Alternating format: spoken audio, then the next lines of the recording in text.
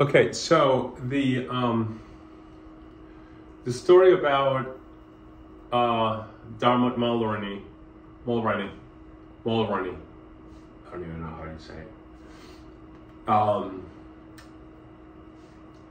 I was selling my works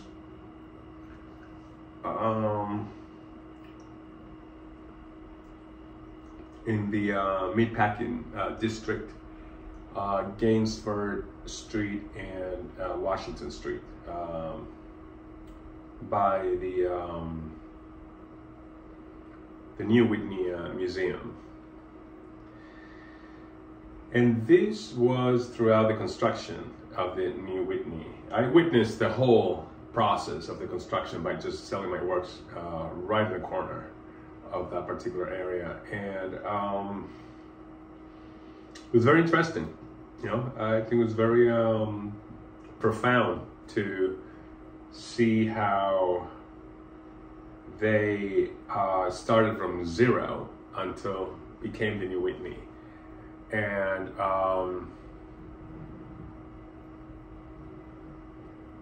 while I would just, you know, sell my pieces to tourists, and you know, why not? But so this actor,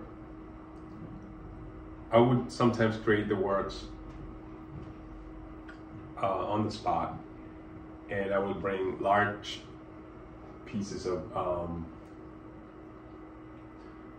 paper, rolls of paper, larger than this one, and I would start just working, and I would get in the zone, I would get my headphones, and I would get in the zone and work for hours nonstop.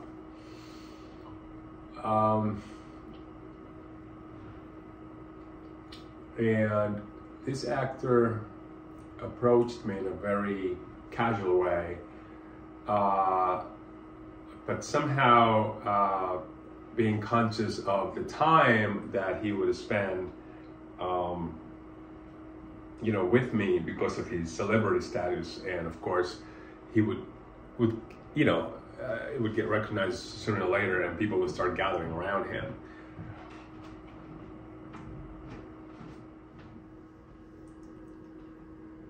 So I'm making one of my works, and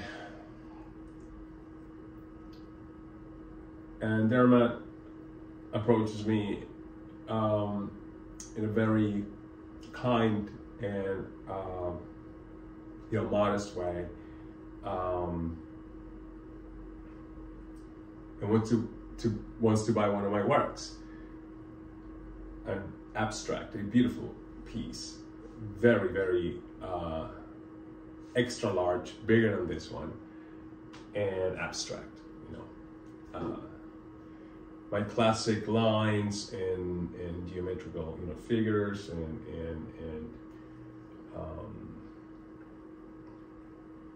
it was white paper. It was beautiful.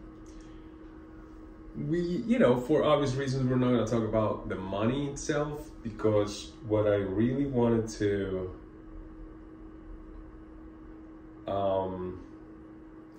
well, by the way, just to, you know, share the story, so he was super cool, and I never really acknowledged, I mean, he kind of like knew, okay, you do know who I am, and are you an artist? And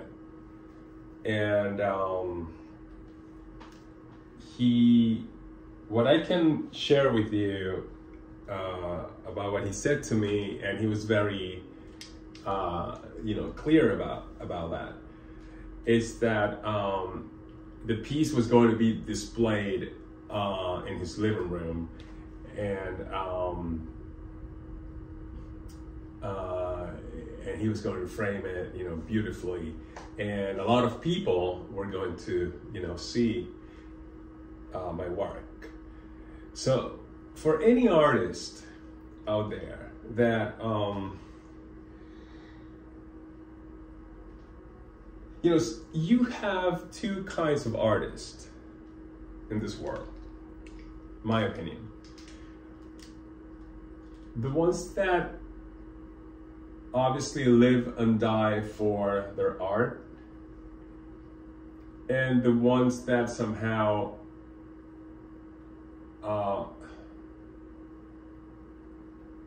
no, I don't really want to contradict myself, because if we're talking about money, of how important money is for the artist's survival, then it's just a catch-22, okay? That's what it is. It's a catch-22. But nevertheless, Dermot said to me that the piece was going to be, shown to all his friends, and for any artist that knows about how important is where your work would be displayed, besides a museum, because that's what you want to aim for. I was very conscious, I think this is 2016, I was very conscious of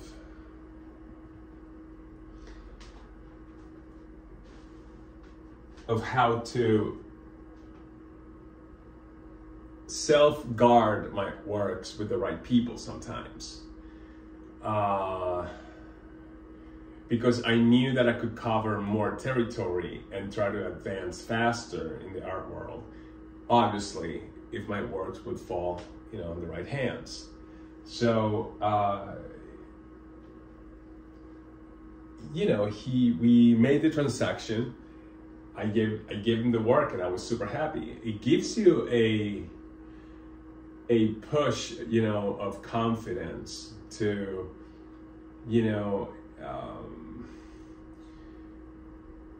to know that your artwork is surrounded by important people, especially the art world. He's an artist, he's a terrific actor, and that's how I grew up surrounded with, actors, musicians, and So it was really, really beautiful experience, and it was super kind to me. So yeah, I'm very proud of that, achievement per se.